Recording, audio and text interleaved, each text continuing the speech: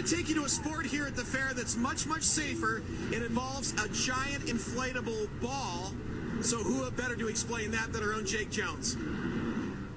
So walk me through it here. You know, what brought Knockerball out here to the fair out in Billings? You know, me and Melissa, we live in Missoula, but we have a lot of family here in Billings, and we just thought it'd be a good time, get people out here, fun for all ages. Kids love it. So walk me through the ball here. There's all these wires, and there's all, you know, everything going on. Kind of walk me through it. So the biggest thing is that you just want to keep it wide open, so the strings kind of keep it open.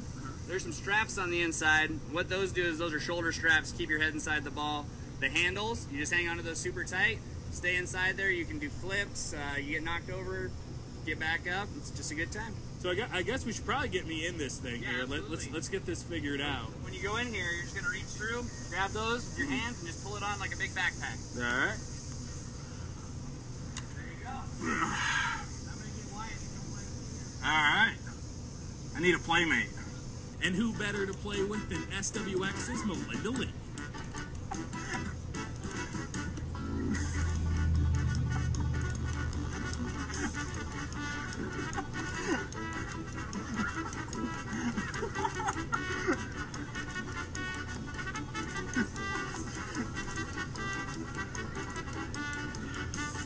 Getting up is hard.